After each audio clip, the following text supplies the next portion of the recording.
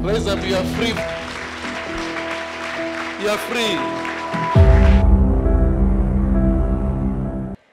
Amen. Says you are very much disturbed. I'm trying to ignore you, but this thing just comes back to me again and again. Why are you so disturbed? I just lost my mother. I'm sorry. So I see you don't have focus. Yeah. You are not even able to, put your things in order right now. You are so depressed. Yeah, that's true. So I'm praying because as I'm passing, see how I've passed you many times. Yes. When I feel I pass, I feel the spirit of depression. She's depressed. She doesn't even know what to think. Don't cry, Nan. Don't cry, Sissy. When God has seen you, it means your problem is over. You think, what is it that I'm going to do now? You have a lot of mothers that you can look upon. You have a lot of people that you can look upon. And those people will help you. But look for the right people to offer you help. Amen. Okay? There are those who will tell you things that because you'll be able to discern what they're saying, you will be able to say, this one I cannot take. But this one will take. But take the advices that are going with the word of God. Amen. Gracious. God will be with you.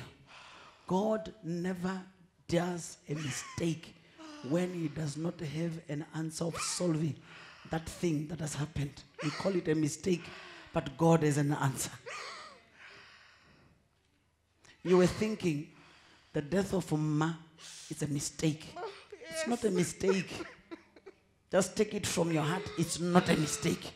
God knows. Now from today, be free. Just relax. God knows how you are going to get out of this. God knows how you are going to do it. And the Lord God of mercy will walk with you. Amen. Whatever that you were having before, what is going to happen right now? Because Mama is gone. God will be doing it to prove to those who say, we shall see, and they will see. They will see what God will do for you. Because I see God lifting you. This is just a channel that you are passing through. But God will heal your heart. And God will help you.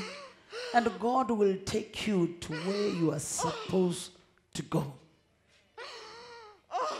Can I pray for you? Allow your heart to be healed by the Spirit of the Lord. Be free. In Jesus' mighty name. You are free, sis.